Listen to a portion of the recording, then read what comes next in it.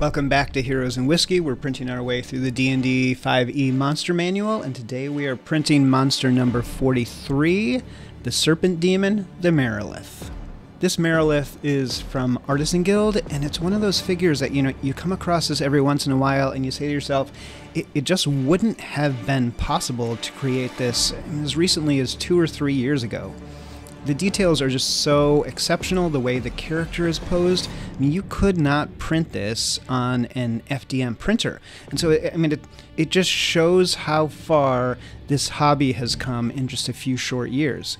And the styling of this model is great. You can see all of the arms have got some dynamic character to them. They've all got different weapons. There's a flail that's kind of wrapping around her back. She's got a belt that's kind of swinging off to the side. It's just so cool what we're able to do with a bottle of resin and a little UV light these days. So in terms of how she printed it, it was a little bit complicated.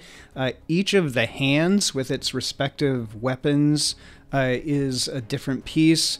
And I do have to admit, gluing them on in the right place at the right angle was a little bit difficult. Also, somewhere along the way, I lost one of her earrings, and so I don't really know where that ended up, if it even printed out at all. But in terms of the actual print process, it worked fine. Just took a little bit more assembly than I'm used to.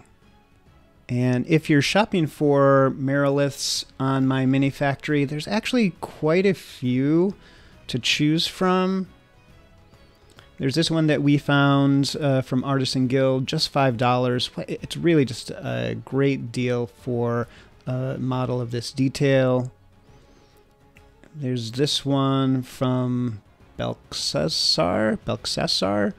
They actually make, I think, 3 different versions of the same thing, 3 different poses. There's this one from TPK Lab. We printed their Garistro, just $8. I really like this design too. Again, you can't do this with an FDM printer, and you couldn't do this even 4 or 5 years ago. And here's one from Yasashi Kyojin. I really like this. I mean, just $3. Their stuff is always a really, really good deal. And there's just a ton of detail here, and I love the way the arms are kind of like hiding weapons behind the back, and I love the addition of the rattlesnake tail. And then Epic Miniatures, as they often do, they make a 3-pack of 3 different poses, and so if this is the style that you like, this is a great deal as well for just $10. So in terms of size, this Marilith that we picked looks like it's about 12 feet tall total. Its arms and its hair raised above its head is probably 15 or 18 feet total. And in terms of price, again, it was $5, which is a really amazing deal for a model like this. It took almost 5 hours to print, and so now we are at $417 total dollars in 8 days and 16 hours.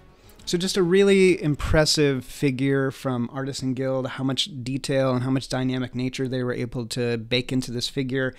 Next up, we're going with something a little more grotesque, the Nalfeshni.